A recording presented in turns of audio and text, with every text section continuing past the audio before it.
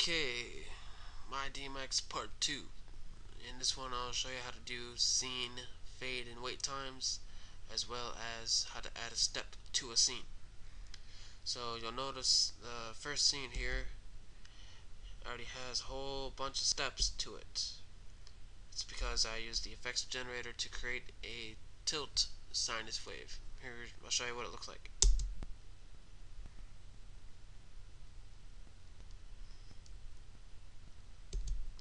So once you create your effect with the effects generator, it will automatically create all these steps for you that you see right here.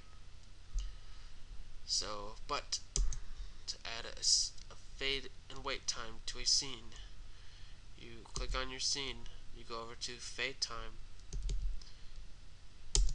and add however much time that you want. You go anywhere from 99 minutes to 0.04 seconds. So it's pretty broad spectrum. For fade times, we'll use 2 seconds, and for wait times, we'll use 1 second. And I've already done so for the last scene here. So if you go over to your user tab, hit the first scene, select play, you'll notice that they will fade from one scene to the next.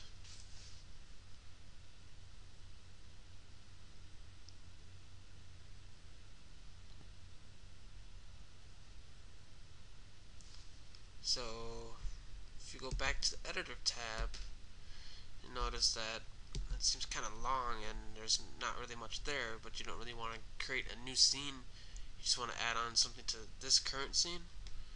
Simply click right here, add a new step, and you'll notice your fade and wait time will carry over from the previous step. So what we'll do here is we'll just kind of move some faders around. We'll tilt up a little bit, zoom out, something like that.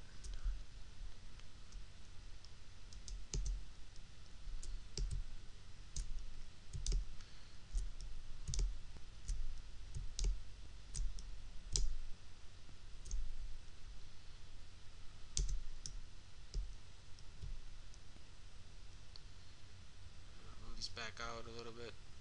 Gotta be careful sometimes on what you click on, otherwise it might have an effect. So we'll zoom out, zoom back in or something. We'll add some magenta and a little bit of cyan to make a nice purple. That seems kind of high, so we'll move that down a little bit.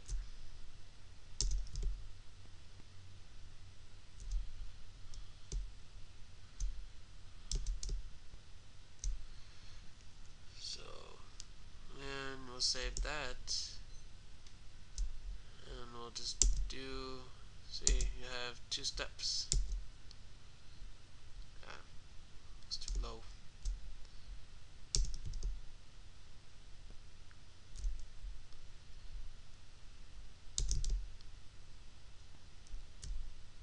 So, okay, so if we go over here, select our scene number 2 where we just added the new step, hit play. You'll notice they will go back and forth 3 times because that's the loop for the scene.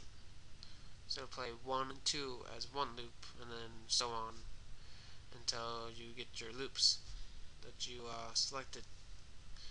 So now, if you go to the user tab, hit play. Now that step is added to that scene, and they'll play in sequence like that. So, not that hard to do.